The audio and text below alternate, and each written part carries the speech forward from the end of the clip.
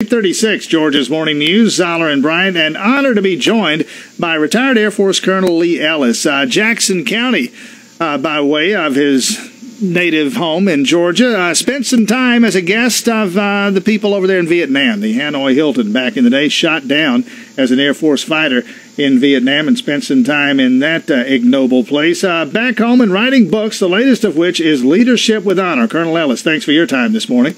Hey, good morning. Good to be with you. Leadership with Honor, or Leading with Honor, a book about leadership. Tell me about leadership. Is it something I'm born with, or is it something I can learn over time?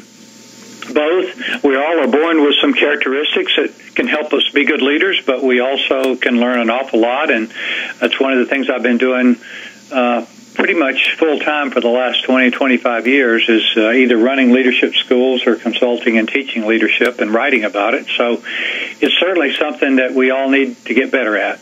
Now, Lee, good to have you back with us again. You returned to Vietnam this year for the first time. Tell us about that. Well, that was kind of an interesting experience. A lot of my friends had already been back and had pretty good experience going to Vietnam in general, but and I did too. I really like the Vietnamese people. They like us. They don't like the Russians very well. They don't like the Chinese very well, and they don't like the communists very well, but they do like us. So I think we're winning that war every day that goes by. The one downside of it for me was going back to the old prison, which is now a museum, and that was pretty oppressive and heavy, and also the fact that just their propaganda lies about their treatment of us was just a little bit upsetting also. But it wasn't unexpected, but it still bothered me. So if I go to that museum today, which was, of course, the Hanoi Hilton when you were there, if I go there today, I'm going to see displays, I'm going to see exhibits that tell me you were treated quite well. Yes, there's two parts to it. One is how terrible the French treated them, and I don't doubt that. But that was pretty close to the way we were treated. And then the other part is the way they treated the Americans. And they have some photographs from special situations that, photo ops where they take a picture here or there. Like twice a year we had a special meal. And when we went out to pick up the special meal, it was quite a bit more food than we normally had, and it looked a lot better. A photographer would step out from around the corner and take a picture of a couple of guys with their special meal, and that becomes the story of how the Americans were treated. Yeah, and certainly it wasn't anything like that. I mean, you guys were tortured, let's use that word. You guys were isolated, and it had to have been a very difficult. I mean, I can't even imagine, Lee. My dad was a POW for a year in World War II. He didn't want to talk about that. You were more than 5 years in captivity. Was there ever a moment where you thought, I'm never getting out of here? No, there really wasn't. I think you have to believe that someday things are going to get better. And you do that one day at a time. So you just get through today, and we had a saying, tomorrow's another day. And I think that's an important part of staying positive. You have to believe in the future, believe that someday you're going to come out ahead, and you keep doing your part to get there. I believe that God kept me alive for a purpose, and my job was hang in there and do it, and that was my duty also. Talking with Colonel Lee Ellis, Jackson County and Vietnam veteran, and as we've mentioned, spent some time with the folks at the Hanoi Hilton over there, 5 years, as I understand it. The book is Leading with Honor. Fast forward to today, a different military era then, an all-volunteer military now. I don't know how much time you get to spend around the folks who are serving now, but your observations of them. Yes, I have. Recently, I've done some speaking and visiting with some of the Air Force bases in particular, and I'm really impressed with the young people. They're very gung-ho, very excited, a little green, the young ones are, but they have a good attitude. They're happy to be there.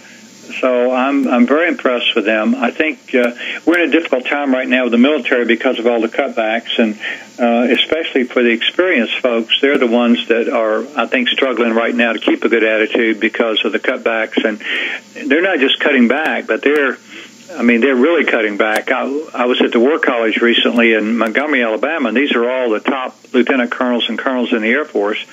Not all of them, but they're selected from them. And two of them were just selected to be retired. Just, that's it. You're going home. right out of the school there. So very unusual the way that the cuts, these retirements and cuts of people are happening right now. So just your thoughts on, Benghazi and what happened in Benghazi overall. Well, I'm really concerned. It's starting to look more and more like there is a cover-up. There's this recent email that they've uncovered, I think, points to what many of us had thought all along, that for political reasons there was an effort to try to make the attack in Benghazi about the video and not about what it really was about, to kind of divert that with a presidential election coming. And that seems logical, and it seems like to what probably has happened, and a lot of stonewalling there, it seems. So, I don't want to get too political on it, but I think it's something we all do need to be concerned about, because it really gets back to this issue of honor, Martha. My book, Leading with Honor, that title really is designed to call out this word honor and to recognize the courage and the honor of these leaders that we had in Vietnam that took torture to do the right thing.